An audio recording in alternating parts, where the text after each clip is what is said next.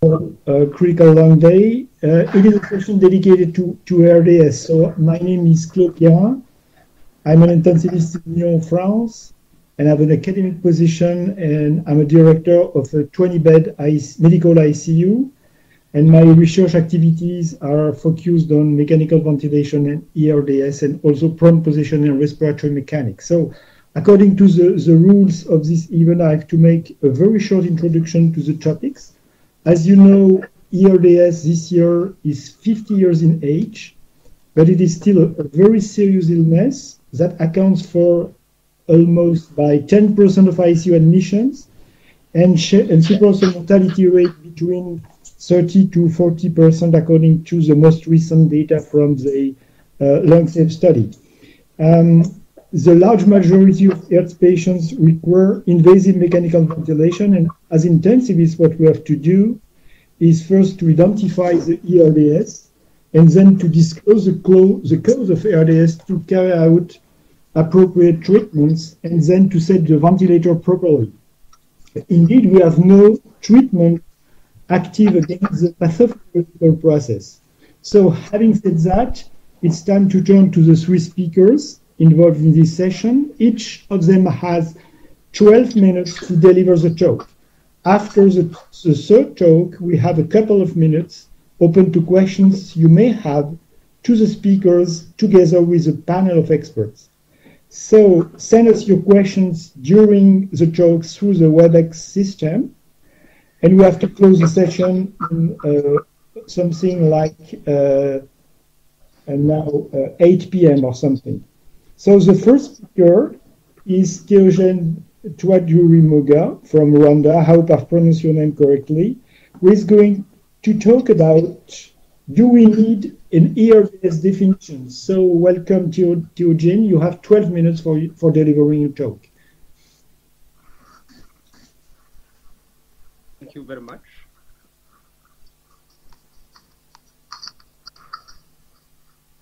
Thank you, Professor Kirim. As you said, my name is Théogène Twadjourimoga, and I'm working at the University of Rwanda in the Department of Anesthesiology and Critical Medicine. And I have been given this opportunity to talk about ILDS, and on the point of whether we need a new or another alternative definition.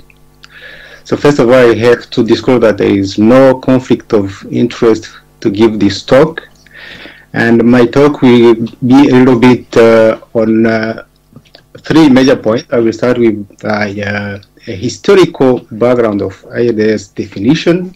And then I will raise some issue with the current definition, the Berlin definition that we have. And also I will end up by giving a kind of proposition, a potential universally applicable definition that need to be considered if validated.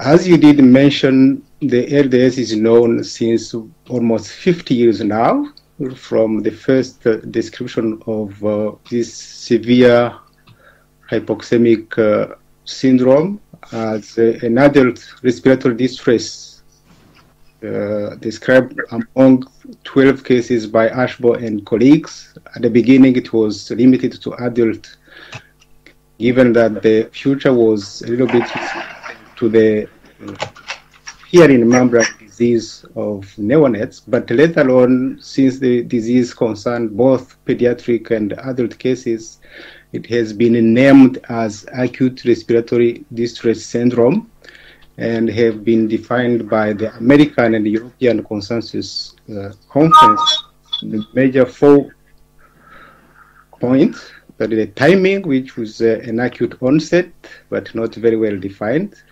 bilateral infiltration on the chest X-ray, and also the hypoxemia characterized by the ratio PaO2 and FiO2.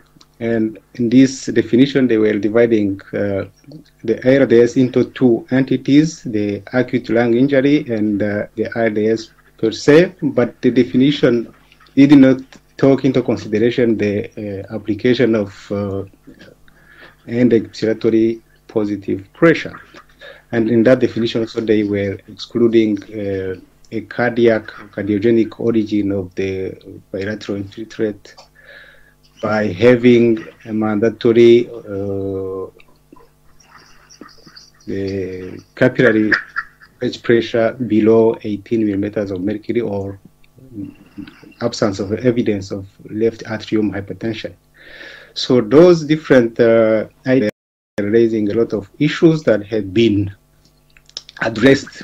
The Berlin definition that came up in 2012 by the European Society of Intensivists, and the acute onset we've been defined as the insult should come, the LDS should come within 1 week after the first risk factor, and the chest X-ray should show the bilateral opacity not explained by pleural effusion, atelectasis, or any future of mass.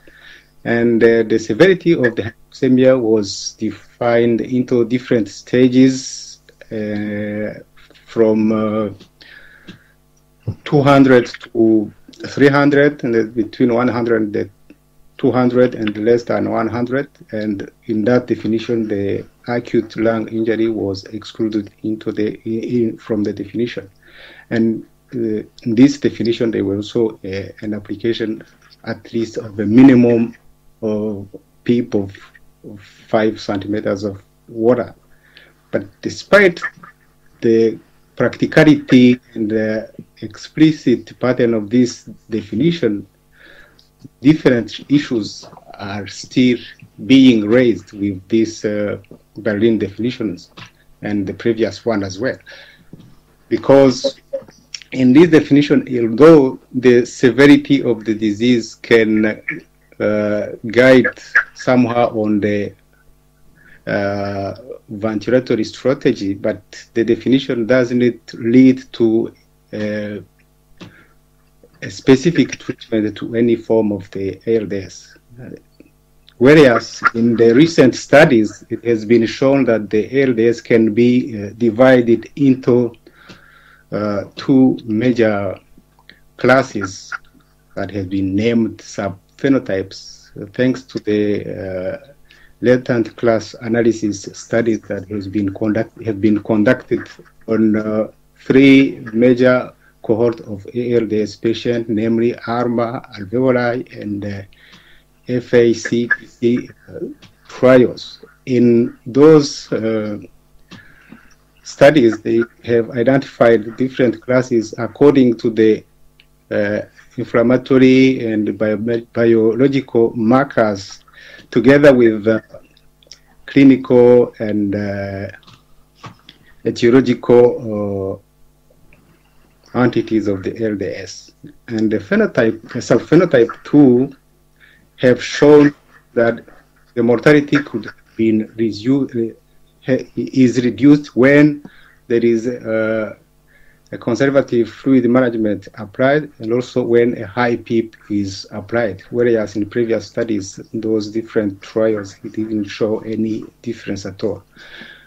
With regard to the subphenotype 1, the prognosis or the effect looks a little bit opposite to the previous one, and I think if this is happened to be proved, those different subclass or subphenotypes should be included in the definitions to come by different experts. But this is not the main focus of this presentation, because on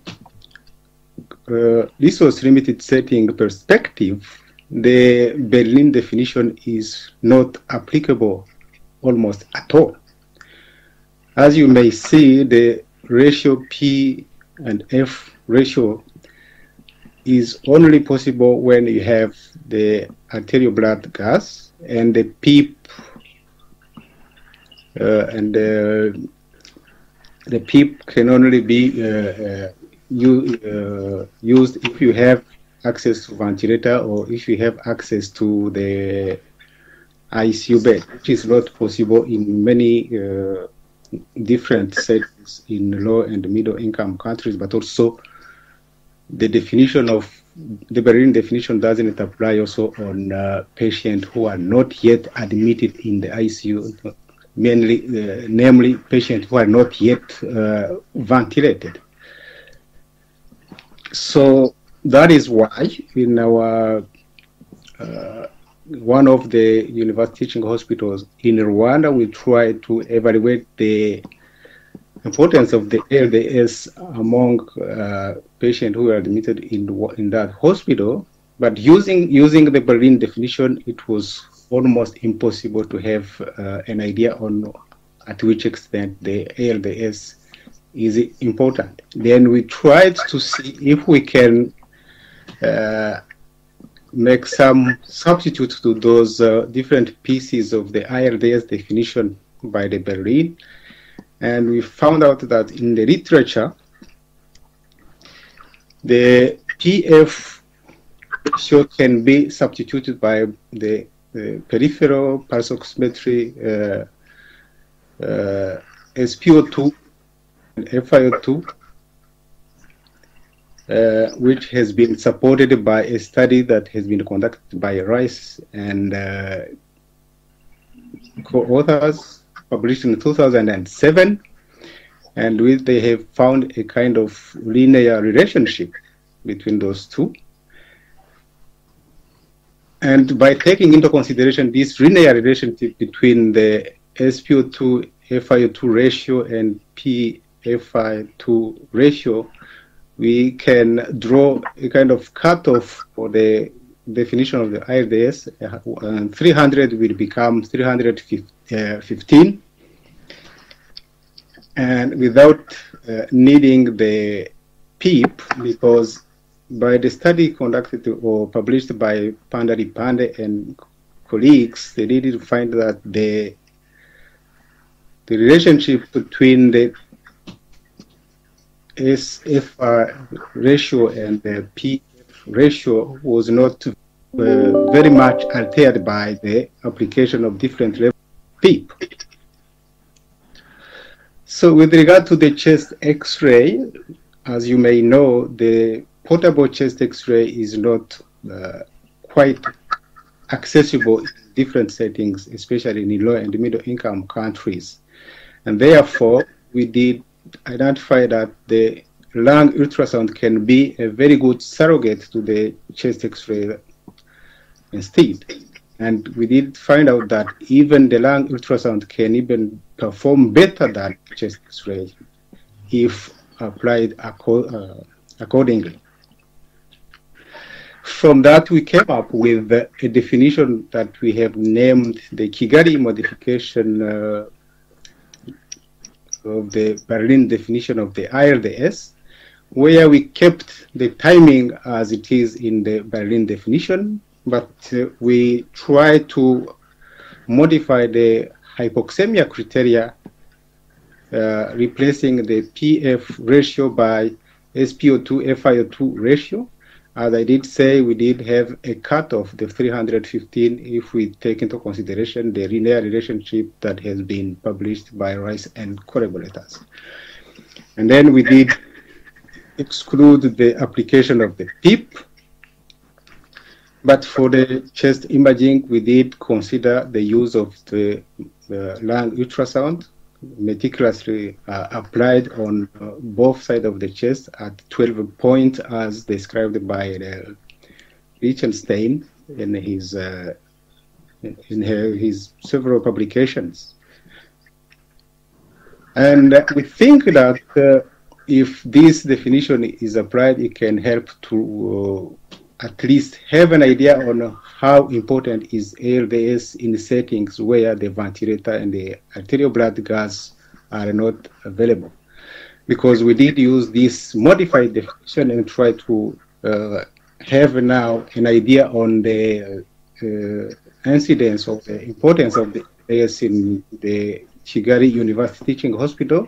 And we did find that it was around 4% of all admissions in that hospital, which should have not been possible if we have used the Berlin definition because there was no access of the ABG, there was no possibility to have a chest X-ray, especially for very sick patients who were not possible to transport to the radiography or the imaging department.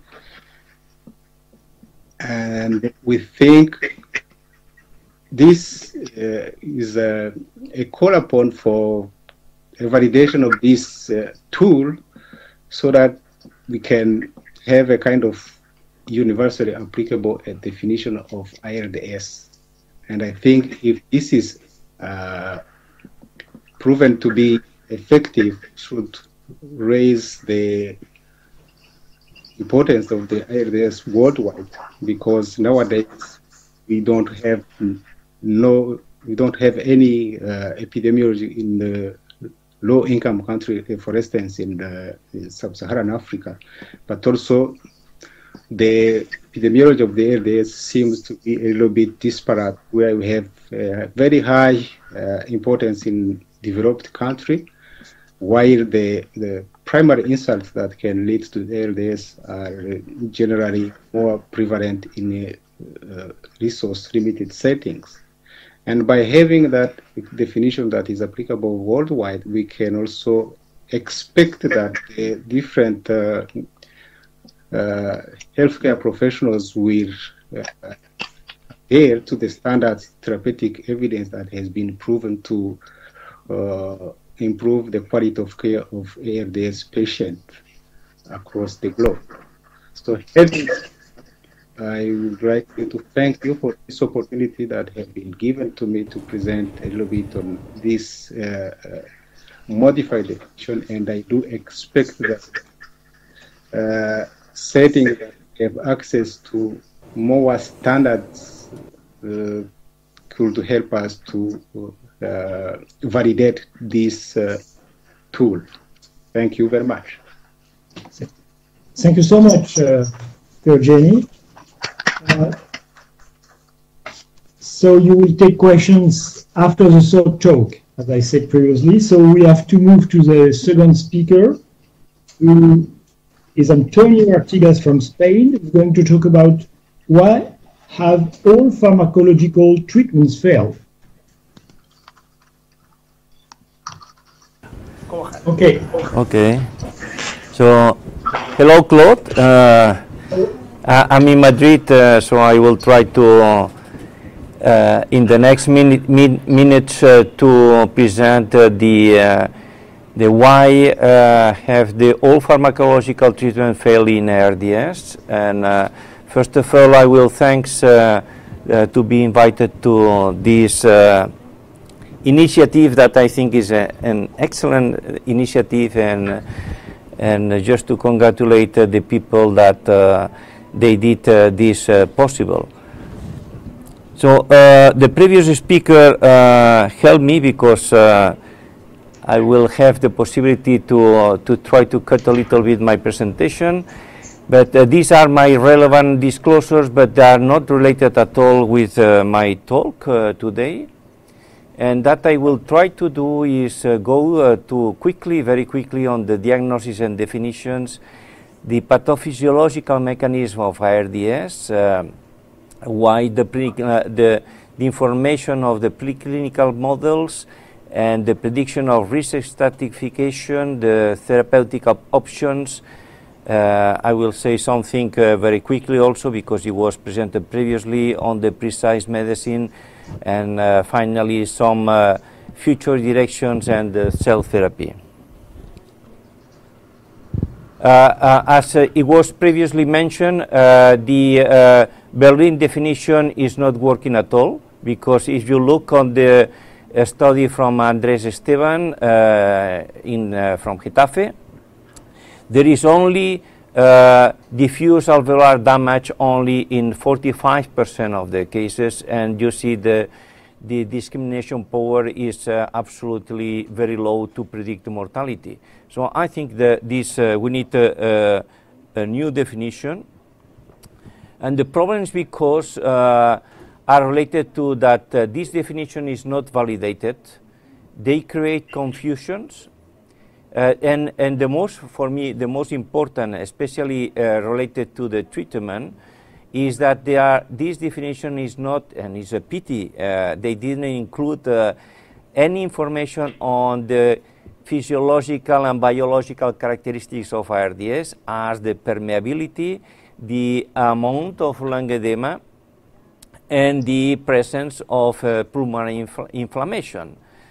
So I think this is the three key points that they should be included in order to determine a more specific treatment in the different patients.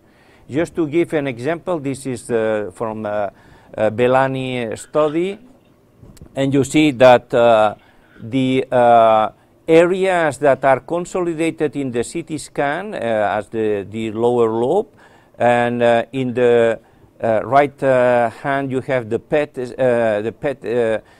image, and you see the inflammatory response is lower than those areas that are overinflated as localized in the upper lung. So that means that the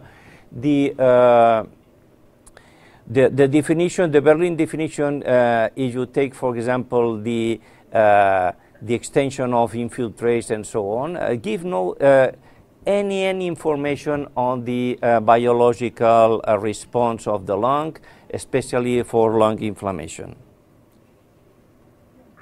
So if we look on the pathophysiological mechanisms, this ARDS is a very complex syndrome and disease where there are many cell elements that are playing a key role, as the production of fibroblasts, the damage of endothelial cells and the epithelial cells, and also the activation of the alveolar macrophage and the activation of the blood coagulation. And if you see this picture, you can immediately, you don't need to be very intelligent, that this is absolutely very difficult to treat, except if you have a precise information on which process of this cell process are more activated, and then to decide on a specific treatment. So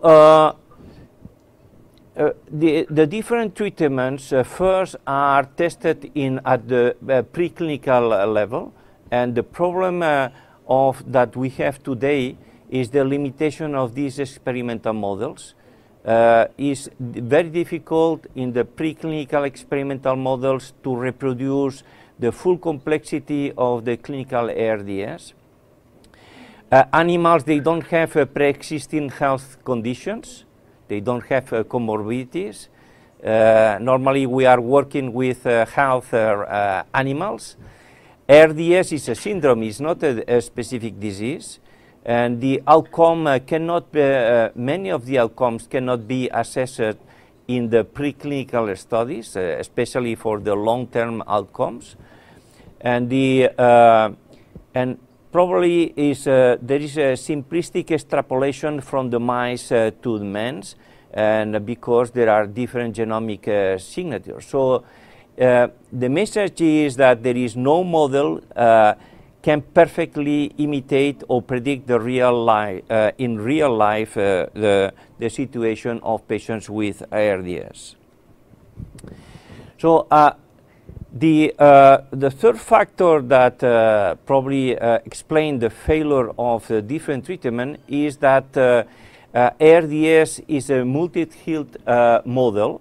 You have initially a cause of ARDS as sepsis or trauma, but these patients are treated. They have some predisposing conditions and genetic factors that will influence on the initial response, but immediately these patients start to receive a treatment, and this treatment, as especially mechanical ventilation, will induce or they have the risk to be potential risk in the progression of the disease, and these are preventable treatment, but may influence enormously in the picture of the of ARDS patients. And patients with is recommended to use a protective mechanical ventilation to restrict the transfusions, to have a good management of sepsis, and to have a conservative fluid strategies. But again, I insist, this general care is influentially enormously in the success of the new treatments that we want to test in this disease. And if you go through to the recommendations of the famous recommendations of Berlin task force, you see there is no any pharmacological treatment in the recommendations. All the recommendations are just to prevent the damage induced by the physicians, but these are not the specific treatments for ARDS. If we look on the different treatments that I select for you, as the majority are, except for the neuromuscular blockade for the first 2 days, that it seems that decrease mortality, but these are trials that should be reconfirmed in new trials. All the specific pharmacological treatments fail to demonstrate an improvement in outcome in these patients. So the four reasons probably of the failure of the different pharmacological treatments in ARDS is the alveolar compartmentalization of the inflammatory response. And I like very much this study from Jérôme Pougen. It was published many years ago, and he was able to demonstrate that the inflammatory response is huge if you look on the alveolar space in the edema fluid, and if you compare with plasma samples. So plasma samples did not indicate you the long inflammatory response that they present patients with ARDS. And this, I think, is a very important point. And this was also the rationale to start local treatment by nebulization or by inhalation. And this is one of the examples, nebulizing heparin. Heparin is a very cheap drug that heparin was able to decrease the time of mechanical ventilation in patients or at the preclinical level on models with acute lung injury induced by sepsis. So just coming back as the previous speaker, I think it's important to consider in the future to personalize the treatments in patients with ARDS, and identifying the different subphenotypes to analyze the different therapeutic response, and to look on the deregulation of the immune response.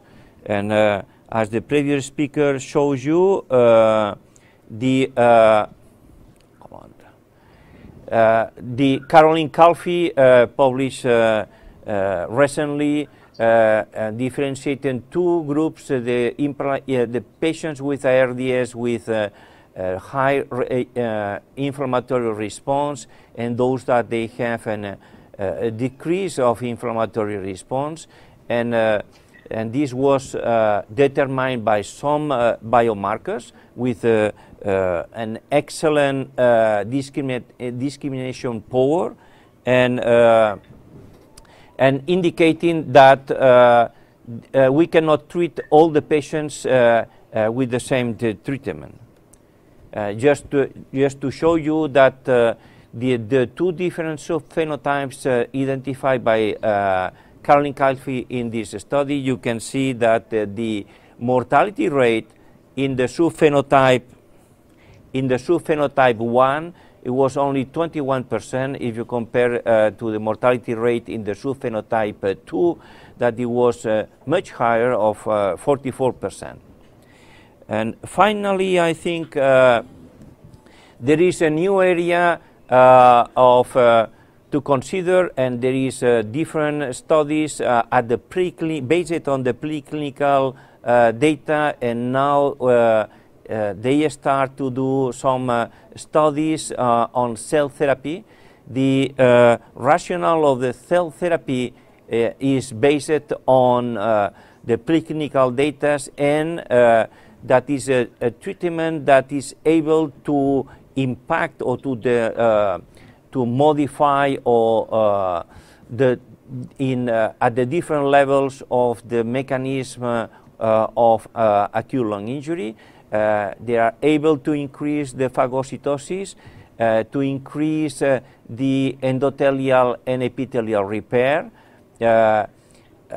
The cell therapy using mesenchymal cells is able to modulate the inflammatory response and to increase the alveolar edema, pulmonary edema reabsorption. So let me check. Yeah. So what would be the future? I think the future is to try to build an informatic system. I say this is the acute lung injury chip, considering the clinical data and as gas exchange, airway, the lung mechanics, and the regional volume changes. In addition, with the laboratory data that indicate the biological changes and the different pathways that are predominant in different patients. According to this, then you can stratify and define much better your patient and stratify these different the patients with ARDS, and then to have more precise and personalized recommendations to treat these patients. I think in the future we need more precise and accurate biomarkers to identify soon these patients, and also to potentiate in the future the local treatment by different pharmacological treatment by inhalation in these patients. And with that, I think I finish my presentation, and I'm open for any questions. Thank you.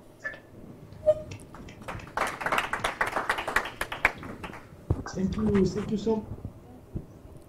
Thanks again to the organizers for the opportunity to speak. I'm going to quickly go over guidelines that we published this year on the use of mechanical ventilation in adult patients with ARDS.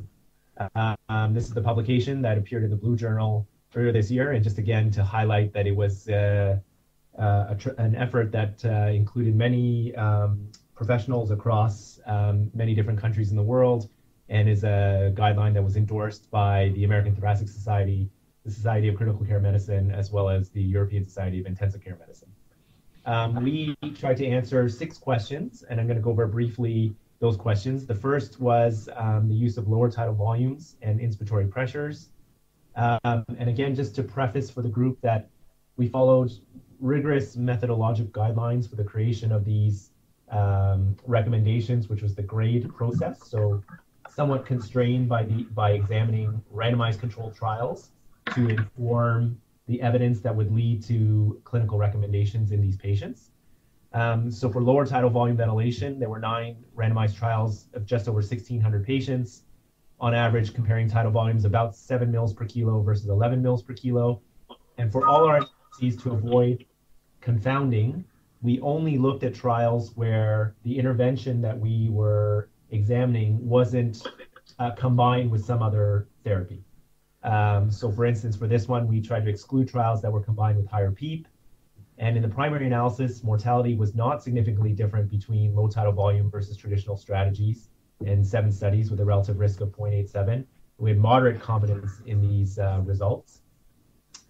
However, we did a number of other pre-specified analyses, including meta-regression, that showed an important dose-response relationship between trials that had a larger difference between higher and lower tidal volumes and mortality, and this was significant, suggesting that trials where the difference between tidal volumes were associated with lower mortality, i.e. those that lowered tidal volumes more had a stronger association with mortality. And there was also a sensitivity analysis that included the trials with the higher PEEP co-interventions that showed a consistent signal that lower tidal volume ventilation seemed to be associated with a mortality benefit. So based on these results, we recommended that adult patients with ARDS receive mechanical ventilation with strategies that limit tidal volumes to 4 to 8 mils per kilo predicted body weight and inspiratory pressures with keeping a plateau pressure below 30 centimeters of water. And again, based on the grade structure, this led to a strong recommendation based on the moderate confidence we had in the effect estimates from the systematic review. The way we justified this recommendation was that although there was no significant difference in mortality in the primary analysis, the boundary of the confidence interval was consistent with a plausible effect suggesting that low tidal volume ventilation could reduce mortality. We were also buoyed by the fact that now in many different settings, it seems that low tidal volume ventilation seems to be beneficial in the intraoperative and the perioperative amongst patients who don't have ARDS yet. And again, also the idea that meta-regression and our sensitivity analyses were consistent with a clinically important benefit and showed a dose-response relationship, suggesting a potential causal relationship. And then in implementing this recommendation, the initial tidal volume should be set at 6 mils per kilo and can be liberalized up to 8 mils per kilo if the patient is showing signs of distress or asynchrony, such as double triggering, or if inspiratory airway pressures decrease below PEEP. The second recommendation is around prone positioning. Again, here we had 8 randomized controlled trials of just over 2,000 patients. Again, the primary analysis that excluded confounding studies showed really no significant difference in mortality when you took all comers ARDS, and there's a relative risk of 0.84. However, in a number of pre-specified subgroup analyses, we found significantly reduced mortality amongst those patients who had prone duration of more than 12 hours per day, as well as those that had more severe hypoxemia, and again here classified by the Berlin definition, those having moderate or severe ARDS. We also considered a number of well-designed and conducted individual patient data meta-analyses that were published before our own study-level meta-analyses. And these, again, also showed a consistent signal that there was lower mortality in those patients that had more severe ARDS. And that was subsequently confirmed in the landmark ProSiva study, where the included patients had a mean PaO2 to FiO2 ratio of about 100 millimeters of mercury. Importantly, other side effects, prone positioning was associated with significantly higher rates of endotracheal tube obstruction and pressure sores, and there was no difference in barotrauma. So based on these results, we recommend that adult patients with severe ARDS receive prone positioning for more than 12 hours a day. Again, based on the data, this was a strong recommendation where we had moderate to high confidence in the effect estimate as per the grade guidelines. I guess the important thing to be transparent about is that not all the members of the panel agreed with this strong recommendation. Some canvassed for a conditional recommendation for the use of prone positioning in patients with severe ARDS. And some of the concerns by those panel members were that our results were based mainly on a subgroup analysis, heavily weighted by the single large randomized controlled trial, ProSiva. And again, that these potential risks of endotracheal tube obstruction, pressure ulcers, increased sedation, and limited mobilization in the prone position weigh on the potential benefits that may be accrued with prone positioning. And then we also had a lack of consensus. You saw in Dr. Artigas' modified picture from the Berlin definition of extending the prone positioning out to about a PF ratio of 150, as was the original inclusion criteria of ProSiva. We didn't have any consensus among the panel providing even a conditional recommendation for prone positioning in patients with moderate ARDS. Again, this was thought based mainly on inclusion criteria from ProSiva. And again, due to the lower confidence in the balance between desirable as compared to undesirable outcomes, we didn't make a recommendation for moderate ARDS patients. For high frequency oscillatory ventilation, Here we had 6 randomized control trials of just over 1,700 patients. Again, we excluded trials that used co-interventions or didn't have lung protective ventilation in the control group. In the 3 studies included, there was no significant difference in mortality, although you see the relative risk estimate is on the side of no benefit or even harm. And we had high confidence in this result. And we strongly considered, at the time the guideline panel convened, the publication of 2 large randomized multi-center trials, both the Oscillate study and Oscar, one that really showed no benefit, the Oscar study, but the other, the Oscillate study, that showed perhaps a signal towards harm. And so putting these trials together with our meta-analysis, we recommended that HFO not be used routinely in patients with moderate to severe ARDS, and again, based mainly on the 2 large trials, but this was a strong recommendation with moderate to high confidence in effect estimates. And again, we were very much, the panel weighed by the results of Oscillate and Oscar, which we felt were studies that were done with modern control groups, although the Oscar trial was more pragmatic in design. Again, that the Oscillate study reported significant harm while the other showed no benefit.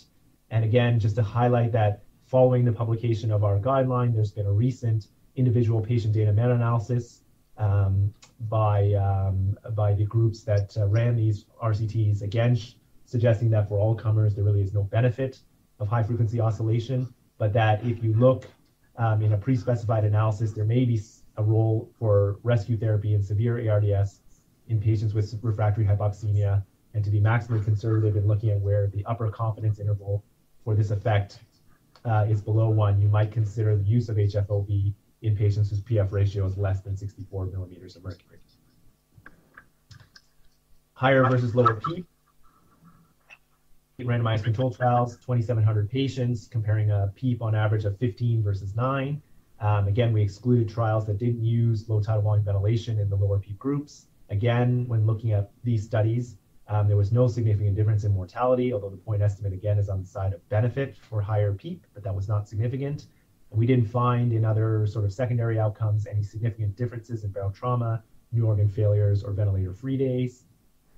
But again, here we had, prior to our own study level meta-analysis, a very high quality individual patient data meta-analysis of the 3 large RCTs, that would be LOVES, Alveoli, and the EXPRESS trials, looking at higher versus lower PEEP. And again, in this individual patient data meta-analysis, there was significantly lower mortality in the moderate to severe group, so those with more severe hypoxemia, and this interaction was significant. And there didn't seem to be a very positive effect of higher levels of PEEP in patients with mild ARDS. In fact, the point estimate was on the side of potential harm. So based on these results, we suggest that adult patients with moderate or severe ARDS receive higher rather than lower levels of PEEP. And again, this is a conditional recommendation based on some heterogeneity in the results. So this is a suggest rather than recommend. We have moderate confidence in the effect estimates. And again, we were heavily weighing the data from the individual patient data meta-analysis, supporting reduction in those with more severe hypoxemia. In terms of operationalizing this recommendation, multiple different strategies were used in the large randomized control trials. So a reasonable starting point in applying higher levels of PEEP in patients with moderate or severe ARDS would include using one of the strategies that was employed in these trials, such as the ones in Alveoli, LOVES, or EXPRESS. Recruitment maneuvers, 6 randomized control trials here. Again, we excluded trials that used higher PEEP as a co-intervention. Unfortunately, when you exclude trials that use combined recruitment maneuvers with higher PEEP, there was only one randomized study in China of just 110 patients that did show a benefit for mortality. But when you look in a secondary analysis, including all the trials, there still seemed to be a signal showing an improvement in mortality with recruitment maneuvers. I might just say that, of course, this recommendation was crafted before the publication of the recent ART trial in JAMA. These results may be slightly different now, given the nature of those results. Again, we didn't find any heterogeneity despite the higher PEEP co-intervention. Recruitment maneuvers were associated with some surrogate benefits like higher oxygenation, reduced need for rescue therapies, without any difference in barrel trauma or rates of hemodynamic compromise. So again, pre-ART trial, we suggested, based on the evidence, that adult patients with moderate or severe ARDS could receive recruitment maneuvers. Again, a conditional recommendation given the low moderate confidence in effect estimates. Part of the challenge of this recommendation is that, of course, these studies employed all different kinds of recruitment maneuvers, and most had a higher PEEP strategy as a co-intervention. And the rates of hemodynamic compromise differed considerably between trials. So again, weighing the data that we looked at and now perhaps slightly different in light of more recent trial results, clinicians should be cautious about using recruitment maneuvers, particularly in those with pre-existing hypovolemia or shock. Finally, our last question was looking at the use of extracorporeal membrane oxygenation, or ECMO. And here, as you're probably aware, there was only a single modern randomized controlled trial, the CSER study, looking at 180 patients. And again, the primary outcome there was a composite of survival without disability. But when looking just at mortality, there was no significant difference in mortality for those transferred for PV ECMO versus those not transferred receiving conventional ventilation. And a secondary analysis incorporating a number of higher quality observational studies also found no significant difference in mortality, 8 studies, just over 1,100 patients. Importantly, there didn't seem to be a significant difference in groups in life-threatening bleeding as a complication of being on PV ECMO. And so based on just the one randomized trial, which showed no significant difference and a number of caveats to the results of the CSER study, we could not make a recommendation on the use of ECMO for patients with severe ARDS, and we need additional evidence. We might suggest that those groups that are using ECMO on an ongoing basis for ARDS help contribute to ongoing research to understand where its role might be for patients with ARDS. And again, the idea here that they're just with the one RCT, there's insufficient data to make a recommendation, and the CSER trial had a number of important limitations, again, including the use of a composite primary outcome, incomplete application of the intervention. You might recall that 25% of patients transferred to Leicester for ECMO actually never got ECMO. There was a lack of standardized lung protective ventilation in the control group, as this was a pragmatic study. And again, the important co-intervention here of transfer to a high volume referral center. For the guideline in general, future iterations may include some of the treatments that Dr. Artigas mentioned, including things like neuromuscular blockade, particularly after the reevaluation of the ROSE trial that's ongoing in the United States, other adjunctive measures, and other modes of mechanical ventilation. But again, a guideline is only a guideline. It's a starting point, and clinicians should consider the patient in front of them and personalize decisions for them, and be careful when comparing the relative benefits of one intervention over the other. These are not specifically been compared in head-to-head trials, sort of any combinations or synergies between interventions. And although most recent studies of these kinds of ventilatory interventions have used some kind of low tidal volume ventilation. And again, as we've seen, a good example being the ART trial that's published in JAMA, these guidelines require constant updating. And again, the idea here that at least the recruitment maneuver recommendation might be quite different now based on the results of that recent trial. I just want to acknowledge again the very large group of investigators and clinicians that provided their time and expertise in the creation of these guidelines, as well as support from the ATS, ESICM, and SCCM for these efforts. So thank you very much. Thank you very much, Eddie. So I would like to take the floor to Elisa and then to Pablo before the questions have been taken. Okay, hello. Can you hear me? Hello?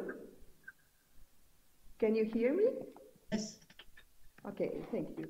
Well, I'm Elisa Estensoro from La Plata, Argentina. And, well, thank you very much for this very exciting format to which we are not used to, but probably the future will be this.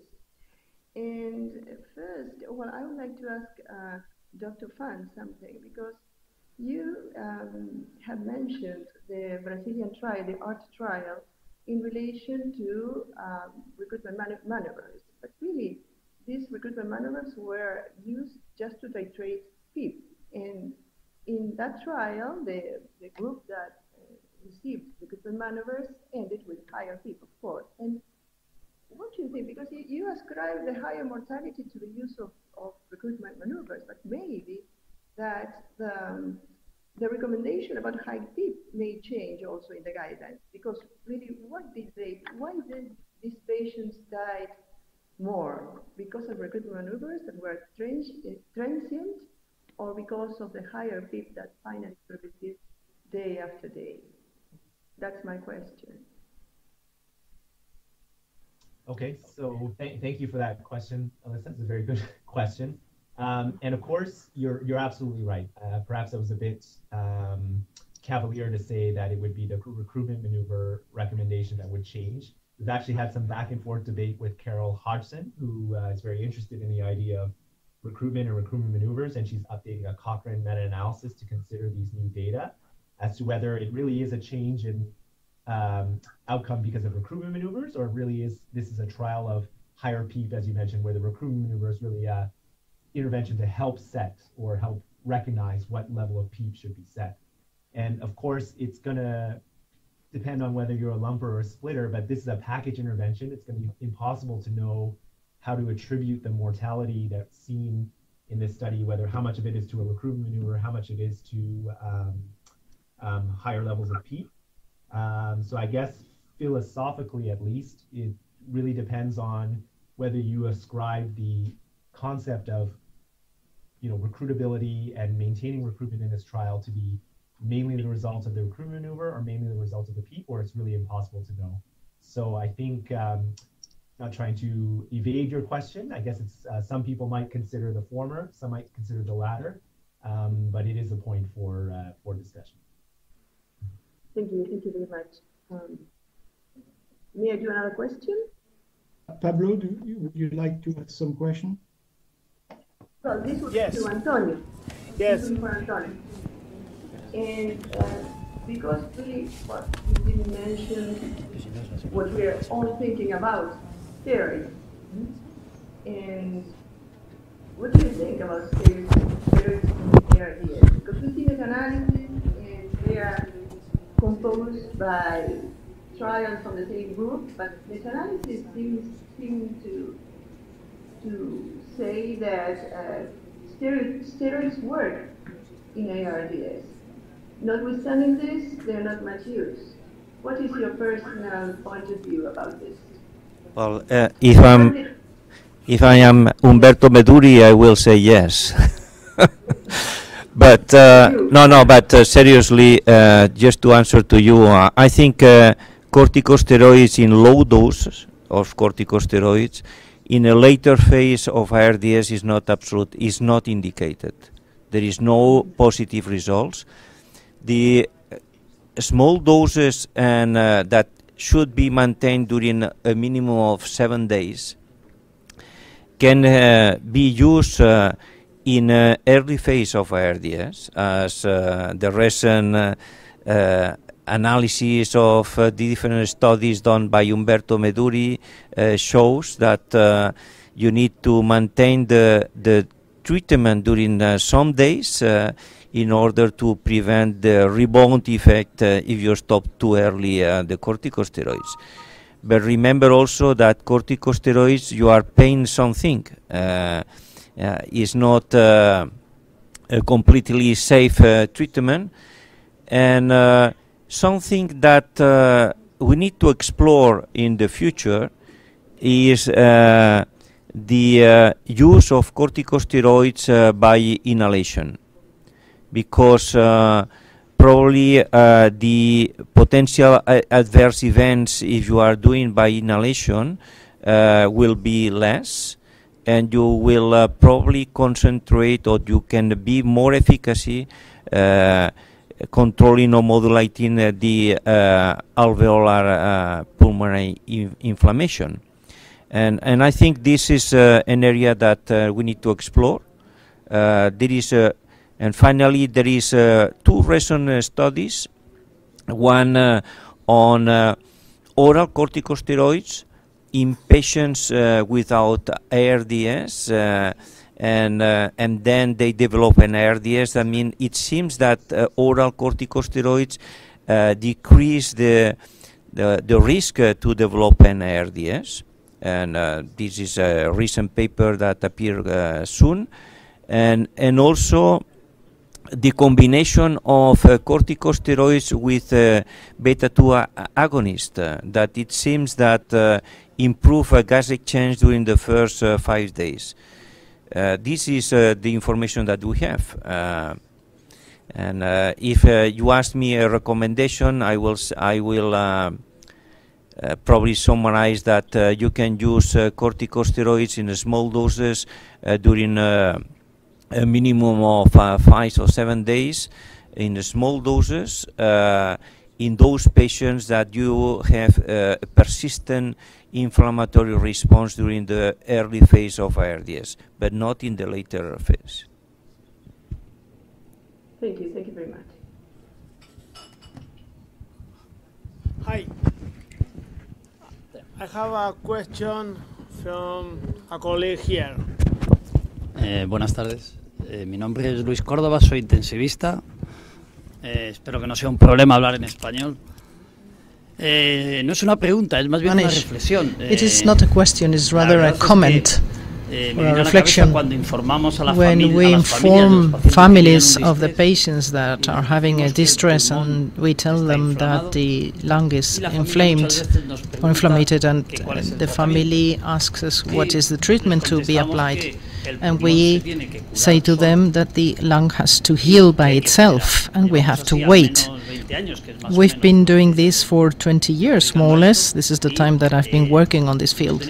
And we don't have any further therapeutical weapon or targeted weapon that we could present to the families. Even if in these debates or discussions we speak about the future and perspectives, there is nothing new. There's nothing new for years. I don't know if there is something that we do not know, and it's maybe in the earliest phases or stages, and we comment on this. There is some treatment, but they are still ongoing, so we need to wait. As for example, all the strategies using mesenchymal cells, or for example using alveolar type 2 cells that are more differentiated cells, and that they are acting in two different mechanisms. There are some trials that are ongoing, and we need to wait. There is also an ongoing there are preclinical data and phase 2 and phase 1, and they are trying now to do a phase 2 study with inhalation of carbon monoxide. That I think this is a new treatment that we need to wait for results, especially with the phase 2 study in patients. And also there are some there are some new proteins that are trying to give to the patients by inhalation to promote the pulmonary edema reabsorption, as the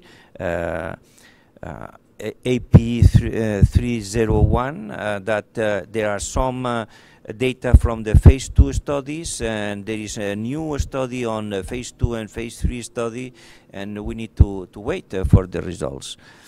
That is, as I know, there is also an interferon study that is going on, is not already finished, conducted by a group in UK, and I think there are some promising new strategies, but I insist that because of the complexity of ARDS, we need to consider 2 points that I think are very important. First is that ARDS patients are fragile patients that cannot tolerate two important adverse events.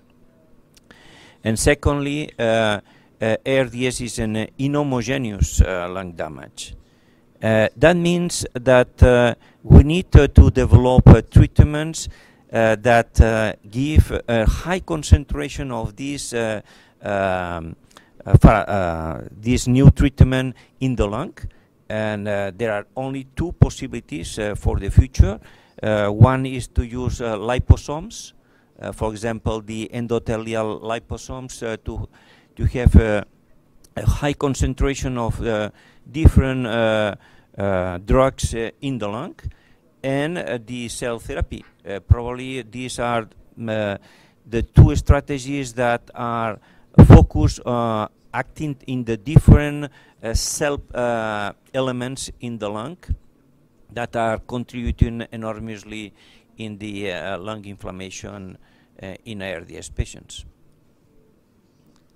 May I ask you a question, Eddie? Because you presented the recommendations of the task force on ARDS, but this task force did not include anything about the patients at risk of ARDS or patients with mild ARDS that I consider that are not really ARDS patients. Do you think that the mechanical ventilation strategies in these patients, in the less severe patients, should be different as in the, if you compare with the moderate or severe patients? Yeah, so I think one of the reasons why there wasn't a focus on at-risk patients, for instance, is that just logistical. Like the guideline process has to play out over hopefully a short amount of time, and there's only a limited amount of resources to answer a certain number of questions. So we tried to limit it to 6. So the first reason we didn't consider other interventions or other modes of mechanical ventilation or other populations like at-risk patients for that reason. We did consider mild, by Berlin definition, ARDS patients because the guideline looked at those 6 interventions in all populations in which they were studied. And I agree that it seems the bulk of the interventions, the benefit seems concentrated in the sicker patients, the moderate or severe. I might just say that at least for the low tidal volume ventilation intervention, that seems to be a intervention that is beneficial across all groups, irrespective of severity. And again, one of the reasons the panel considered a strong recommendation there is also the available data I think you're alluding to, looking at effective or lower tidal volume ventilation in intraoperative patients and surgical patients at thoracic or abdominal surgery. The work by Marcus Schultz and the PROVE group showing that, that it also seems to be beneficial in patients who are at risk for ARDS. So I think that data at least peripherally influenced our decision to make a strong recommendation for low tidal volume ventilation. I hope that answers your question. Thank you, Eddie. May I ask a question to Claude Guérin, the chairman of this session? Claude? Yeah. Yeah. You know that your paper was recently approved on this is a study to see how is prone position used in different ICUs, mainly in Europe. Can you say something about the results of this, or comment why the people are not using prone position as a first treatment in patients with moderate and especially in patients with severe ARDS? Okay, thank you, Antonio, for this question. So actually, we completed a study about a single prevalence day repeated 4 times about the use of prone position in ARDS patients during 1 year over 141 ICU, mostly in Europe, but also in North and South America, and in China, also in Eastern Europe. And we found that in the first interesting point, that the rate of use of prone position was similar across the 4 study days, and it was twice higher in the most severe ARDS patients than in the lung-safe study. We used prone position in, let's say, 33% of the patients with severe ARDS versus 16 in the lung-safe study, which could indicate either a bias selection in our study or really an improvement, a change in practice. So regarding the main reason for the clinician to not use prone positioning was the hypoxemia that was judged as not severe enough. And indeed, the cutoff was really at 120 millimeter of mercury. It was really the most frequent reason. The second was a doubt about a hemodynamic adverse event due to the prone positioning. Okay. I know that we are very short from time, but I would like to ask a very quick question to Dr. Teogen Taguringa. Okay. Dr. Taguringa? Teoger? Yeah. Okay. Are you listening to me? Yeah. Okay, great. I guess your show was incredible. I think you make a great advance in ARDS. And you mentioned the classic study from Calfe in which she demonstrated that several subtypes exist. I wonder if you're going, I guess the main result from Calfe is the demonstration that exists a latent variable that explains that clusterization. I wonder if in your database or in your study, you are going to test how many patients diagnosed with your new definition of ARDS really has DID. Thanks.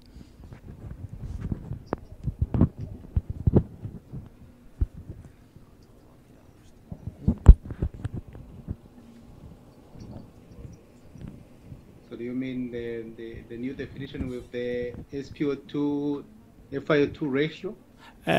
No, the PO2 ratio. If you have, for example, pathological result from your patient, autopsies, or something similar.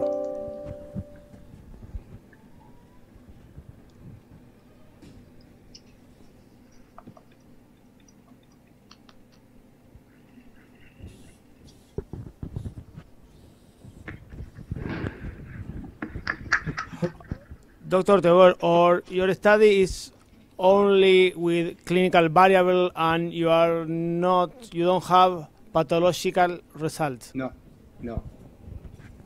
And again, the study by Calfe and Famous, where they use the latent class analysis, they use inflammatory biomarkers, other biological markers, so which are not accessible in our settings.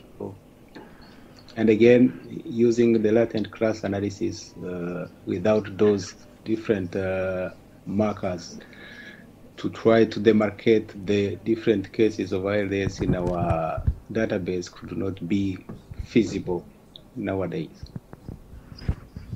Okay, thank you. You're welcome. Any questions from the panelists?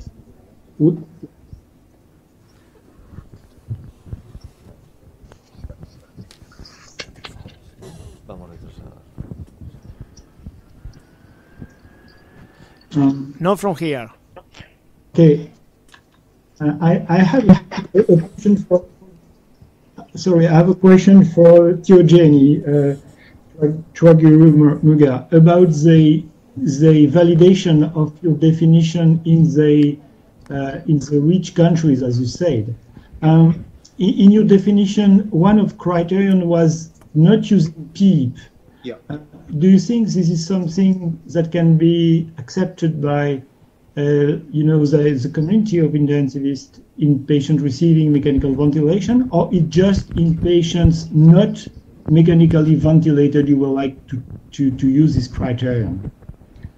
I think we can use that one on patient till they get mechanically ventilated, but again, there was a study that has been conducted by Caironi and colleagues that has been published in Critical Care Medicine 2015. They were trying to see if the PEEP was